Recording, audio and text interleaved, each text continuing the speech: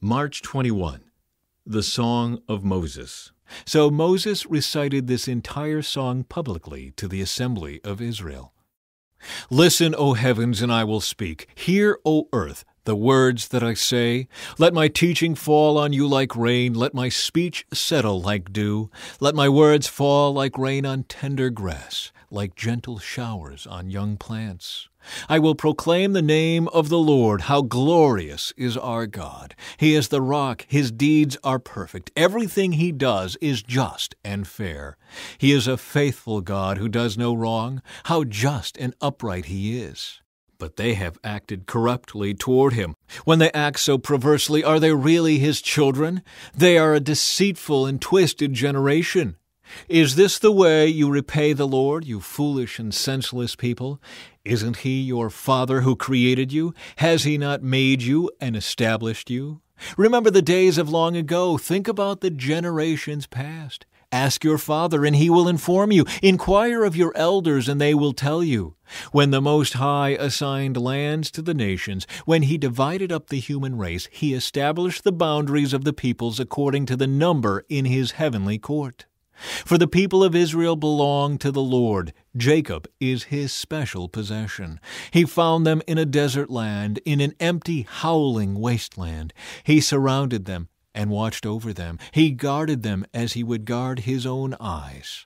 Like an eagle that rouses her chicks and hovers over her young, so he spread his wings to take them up and carried them safely on his pinions. The Lord alone guided them. They followed no foreign gods. He let them ride over the highlands and feast on the crops of the fields. He nourished them with honey from the rock and olive oil from the stony ground. He fed them yogurt from the herd and milk from the flock, together with the fat of lambs. He gave them choice rams from Bashan and goats, together with the choicest wheat. You drank the finest wine made from the juice of grapes. But Israel soon became fat and unruly. The people grew heavy, plump, and stuffed. Then they abandoned the God who had made them. They made light of the rock of their salvation. They stirred up his jealousy by worshiping foreign gods. They provoked his fury with detestable deeds. They offered sacrifices to demons, which are not God, to gods they had not known before, to new gods only recently arrived, to gods their ancestors had never feared. You neglected the rock who had fathered you. You forgot the God who had given you birth. The Lord saw this and drew back, provoked to anger by his own sons and daughters. He said, I will abandon them, then see what becomes of them. For they are a twisted generation, children without integrity. They have roused my jealousy by worshiping things that are not God. They have provoked my anger with their useless idols. Now I will rouse their jealousy through people who are not even a people. I will provoke their anger through the foolish Gentiles. For my anger blazes forth like fire and burns to the depths of the grave. It devours the earth and all its crops and ignites the foundations of the mountains. I will heap disasters upon them and shoot them down with my arrows. I will weaken them with famine, burning fever, and deadly disease. I will send the fangs of wild beasts and poisonous snakes that glide in the dust. Outside the sword will bring death, and inside terror will strike both young men and young women, both infants and the aged. I would have annihilated them, wiping out even the memory of them.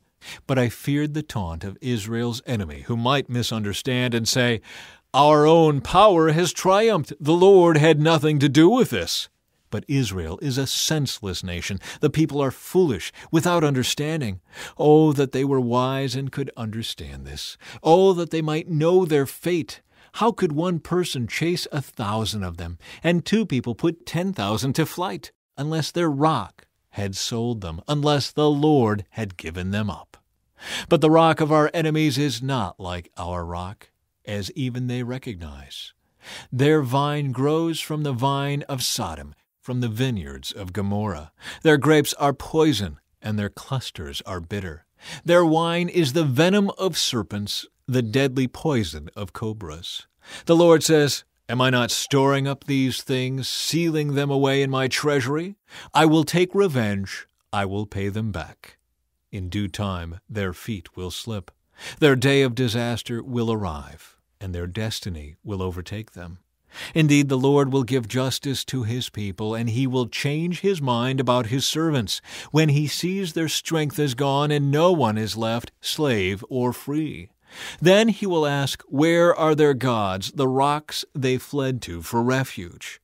Where now are those gods who ate the fat of their sacrifices and drank the wine of their offerings? Let those gods arise and help you. Let them provide you with shelter. Look now, I myself am He. There is no other God but me. I am the one who kills and gives life. I am the one who wounds and heals. No one can be rescued from my powerful hand.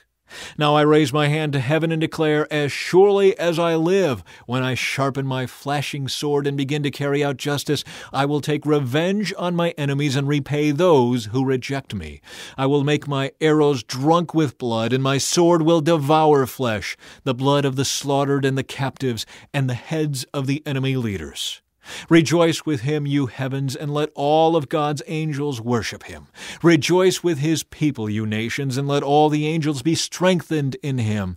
For He will avenge the blood of His servants. He will take revenge against His enemies. He will repay those who hate Him, and cleanse the land for His people. So Moses came with Joshua, son of Nun, and recited all the words of this song to the people. When Moses had finished reciting all these words to the people of Israel, he added, Take to heart all the words of warning I have given you today. Pass them on as a command to your children, so they will obey every word of these instructions. These instructions are not empty words. They are your life. By obeying them, you will enjoy a long life in the land you will occupy when you cross the Jordan River. Moses' death foretold. That same day the Lord said to Moses, Go to Moab, to the mountains east of the river, and climb Mount Nebo, which is across from Jericho. Look out across the land of Canaan, the land I am giving to the people of Israel as their own special possession. Then you will die there on the mountain. You will join your ancestors, just as Aaron your brother died on Mount Hor and joined his ancestors. For both of you betrayed me with the Israelites at the waters of Meribah at Kadesh in the wilderness of Zin. You failed to demonstrate my holiness to the people of Israel there. So you will see the land from a distance, but you may not enter the land I am giving to the people of Israel. Psalm 90. Lord, through all the generations, you have been our home. Before the mountains were born, before you gave birth to the earth and the world, from beginning to end, you are God. You turn people back to dust, saying, Return to dust, you mortals. For you 1,000 years are as a passing day, as brief as a few night hours. You sweep people away like dreams that disappear. They are like grass that springs up in the morning. In the morning it blooms and flourishes, but by evening it is dry and withered. We wither beneath your anger. We are overwhelmed by your fury. You spread out our sins before you, our secret sins, and you see them all.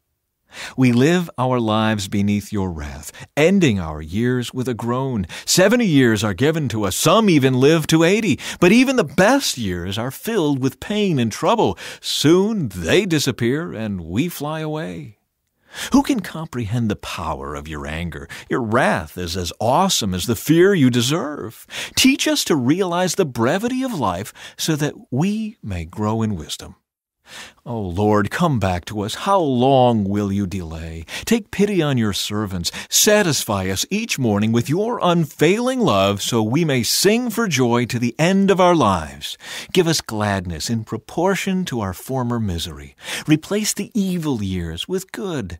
Let us, your servants, see you work again. Let our children see your glory. And may the Lord our God show us his approval and make our efforts successful. Yes, make our efforts successful.